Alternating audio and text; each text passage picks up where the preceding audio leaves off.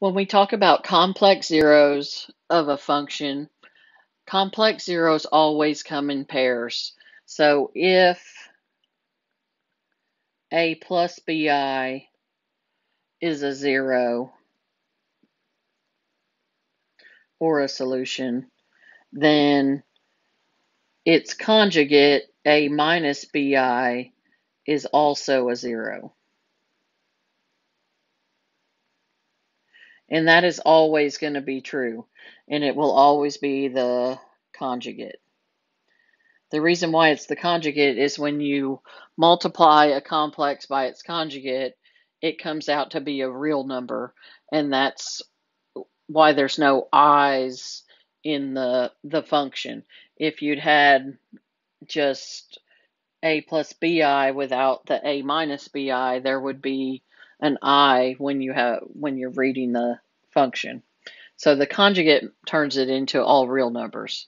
So here we've got f of x equals 4x cubed minus 25x minus 33. Find all the zeros. So again, start with the rational roots test to find all your possibilities, the factors of p over q. So we're going to have 33 over 4. So the factors of 33 are 1 and 33 and 3 and 11. And the factors of 4 are 1 and 4 and 2 and 2. So all our possibilities will be plus or minus 1, 3, 11, 33. Move over to the 2, so I've got 1 half, 3 halves, 11 halves, and 33 halves. And then using the 4, I'm going to have 1/4, 3/4, 11/4, and 33/4. So those are all my possibilities. Now I know that's a lot, but usually one of the whole numbers will work. So you're just going to start guessing and checking. Now be careful if you notice here, the x squared factor is missing, so you're going to put a 0 placeholder in for the x squared. So you're going to have a 4, a 0, a negative 25, and a negative 33. And let's start with negative 1. Bring down the 4, negative 4, negative 4, 4. That will give me negative 21, and that will give me 21. So that is obviously not going to work. So let's try a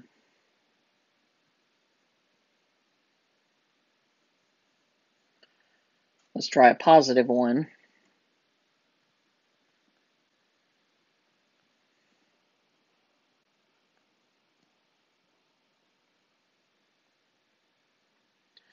Again, that's not going to work because I don't get a remainder of 0.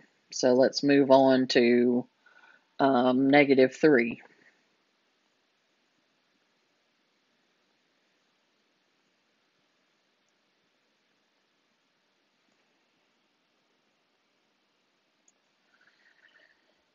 Oh, that gives me 11. Oh, not going to work either because that'll give me a negative 66. But I bet the positive 3 will work, so let's try it.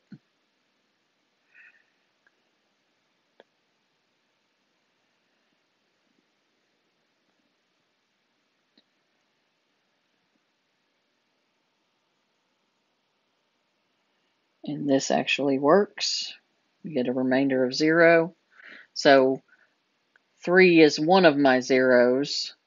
And now, since I started with a cubed root, this is a quadratic 4x squared plus 12x plus 11.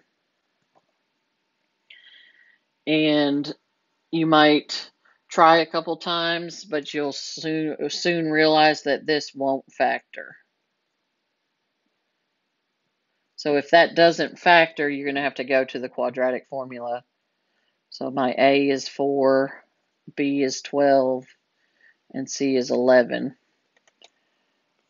So I'm going to go ahead and rewrite it if you have trouble with the quadratic formula. B squared minus the square root, oh sorry, I just wrote it wrong. Negative B plus or minus the square root of B squared minus 4AC all over 2A. So just plug and chug. I'm going to have a negative 12 plus or minus the square root of 12 squared minus 4 times 11 all over 2 times 4. Ends up with negative 12 plus or minus 144 minus 176 over 8. Let me move over a little. So that gives me a negative 32 under the square root over 8. This is one, I want a simplified answer. Don't try to plug this into your calculator. First of all, since it's negative under the square root, you'll get an error. And I want a simplified radical as your answer here. So look at, we are going to have an I underneath because it's a negative, but 32, if you do your factor tree,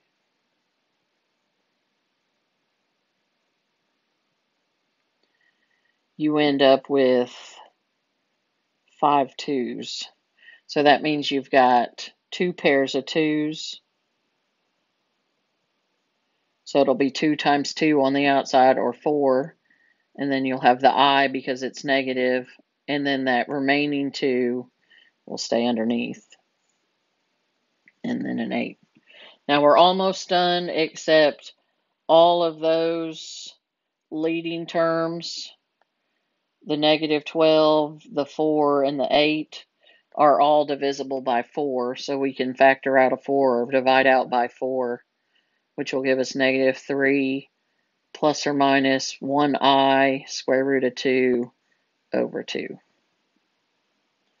So our 4 answers, or our 3 answers here, we've got the 3, and then we have the negative 3 plus square root of 2 over 2, and negative 3 minus square root of 3, square root of 2, I square root of 2 over 2. Sorry. Okay, this next one, it's a little different. It wants you to find a 4th degree polynomial with a leading coefficient of 3 and zeros at negative 1, 1, and 3i. So if you're writing the polynomial, we have a leading coefficient of 3. If I have a 0 at negative 1, that's going to be a factor of x plus 1. So if I have x equals negative 1, when you turn that into the factor, it changes the sign. At 1 would be x minus 1. And then at 3i, I'd have x minus 3i. But remember from before, these come in pairs.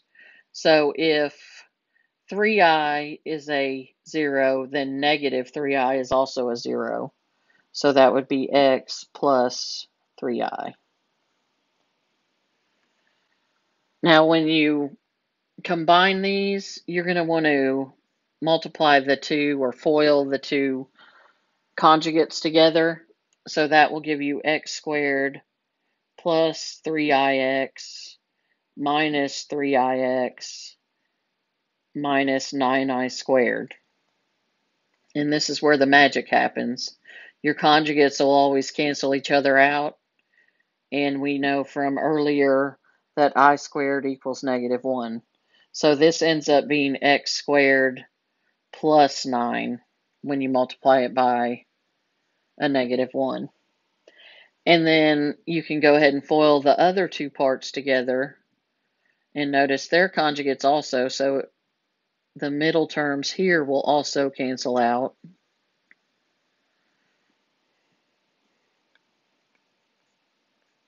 And you end up with x squared minus 1. And then don't forget about the 3 leading coefficient of 3. And then you can go ahead and FOIL these two together. Or if you want to, you can use the box method. I've got two 2x2s. That's how many terms they have. So I've got an x squared minus 1 and an x squared plus 9. Whatever meets in the box, you multiply together. So x squared times x squared is x to the 4th. X squared times 9 is 9x squared. Negative x squared and negative 9. And then when you combine those together, you end up with x to the 4th plus 8x squared minus 9. And then go ahead and distribute the 3, so you have 3x to the 4th plus 24x squared minus 27. So that is a polynomial that is the 4th degree with all of those coefficient of 3 and all the rest zeros.